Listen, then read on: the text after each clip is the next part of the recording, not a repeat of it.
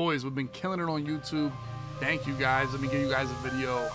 Help you get better at Madden. And Dubby is your Madden Bowl. Bro, what is up with No these weekend league, guys? super bummer, dude. All right, boys. I mean, we've been killing it. You guys have been subbing, commenting, liking videos. We're well over 70,000 subscribers. And if you're not, you can hit subscribe right now.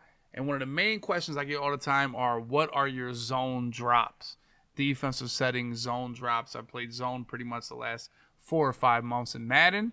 So I'll help you guys out. But first, I want to show you what EA sent me. These are pretty dope. Look at these.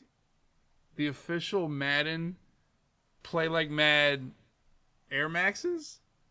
I mean, not the most beautiful colorway, but we got the football pigskin on them. The EA Sports on the tongue. These are kind of fly, boys. Like I said, EA sent me these. Dope. I like them. Keep them. Not a lot of people have these in the collection. But speaking of collection, you can add to your collection these defensive settings that I use. As I use zone. I don't really like zone drops. I'm just start out by saying that I feel like they just stand in one spot. They're not baity. They're not confusing.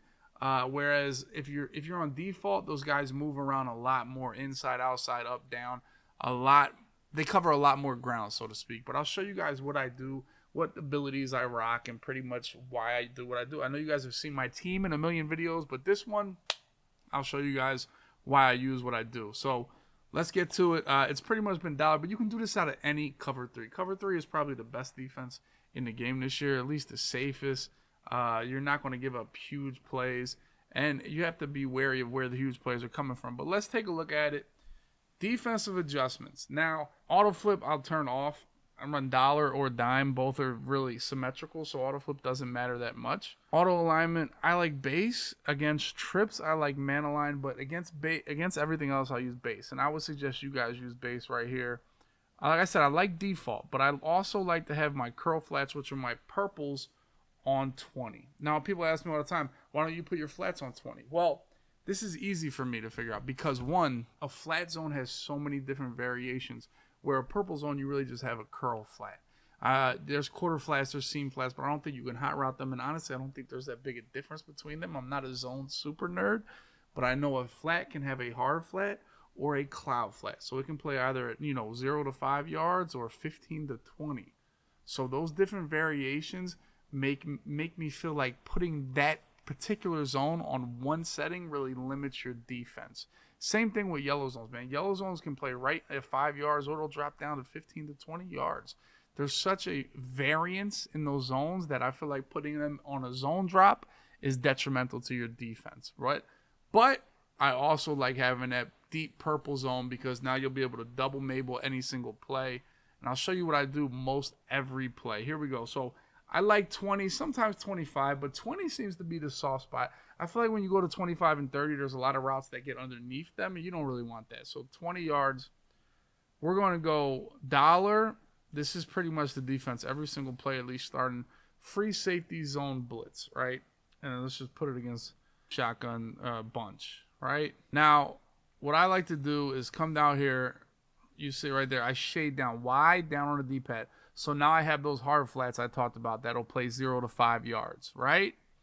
Now I have the option. Normally I'll put Edwards here, who I use with mid zone, in a yellow zone like that. All right, that's probably my main default setup. So I have no purple zones on the field right now.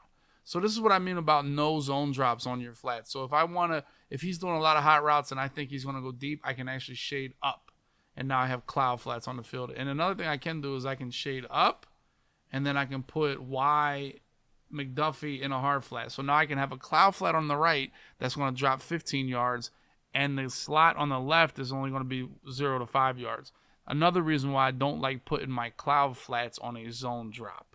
But why I do use the zone drop, so, same thing, we'll come out here, and instead of putting him in a yellow, we'll shade down, we'll put him in a purple, and then we'll put this guy in a yellow zone. So now I have that hard flat, I'll have this guy at 20 yards, and I'll have the deep zone over here as well. So that's how I use my zone drops to stop certain things. Now, since you're in cover 3, what are you going to go the most? The seam to the tight end on a wheel route, seams and verticals, anything like that. Now, the best way to stop a seam is the outside guys. You want to put them in deep half. So what that is Y.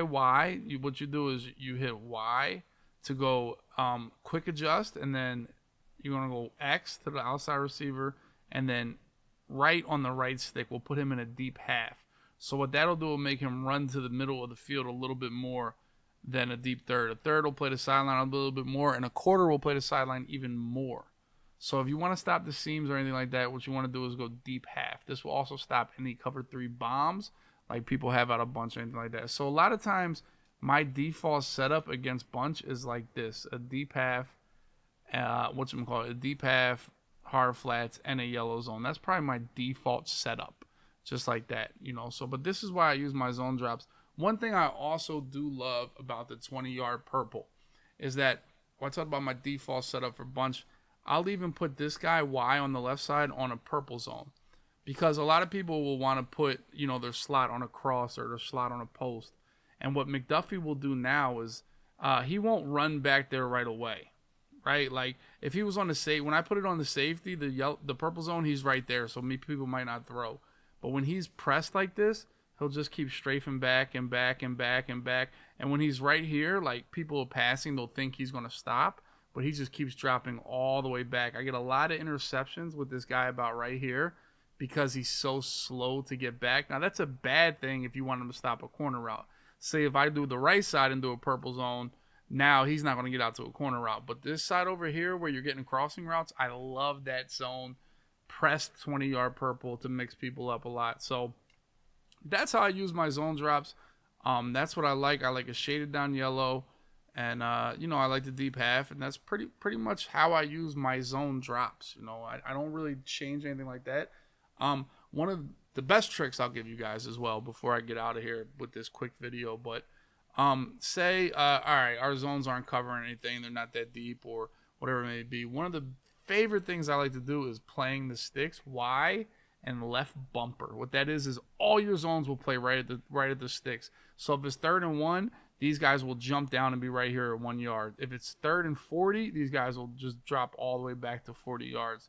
So this is a way on the fly I'm able to kind of use a zone drop, so to speak. Like, you know, say it's 3rd and 10 and they get sacked and they no huddle, and all of a sudden it's 4th and 20. Instead of calling timeout or anything like that, because my zones won't get back far enough, I use the Y button and the sticks right there. So that'll play the sticks. So just a couple tricks how I use my zone drops and everything like that. And before listen, I'll show you this as well. My abilities. The deep guy, this is my main setup pretty much every play. So the deep guys have deep knockout, and the underneath guys have mid zone, because that's the plays they're in. That's the zones they're in.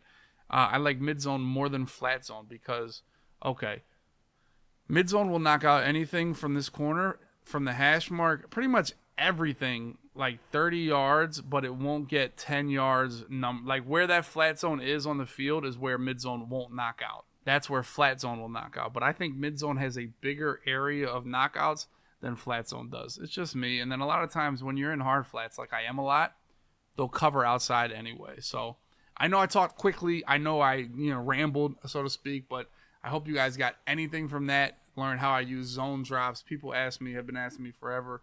I'm not a big zone drop guy, but that 20-yard, 25-yard purple is definitely sneaky. You should add it to your game. Mess with it and learn when to put deep halves and learn when to put hard flats and learn when to use that play to sticks feature for sure, man. But like I said, we've been killing it on YouTube. We've been farming. My PC actually has to go in for a little bit of work. Hopefully it's one day. Hopefully we're in and out. We're adding more capture cards. We're adding streaming with that 140 hertz on my monitor is what I want. So I might be off a few days on the YouTube and the Twitch, but I want to give you guys this video to thank you guys for the farm. If there's any other questions you have in Madden, give me some ideas of videos you guys want to see like this, man, because I'll respond to whatever I can and get videos out like this. They're easy for me to do, and hopefully you guys like them, boys.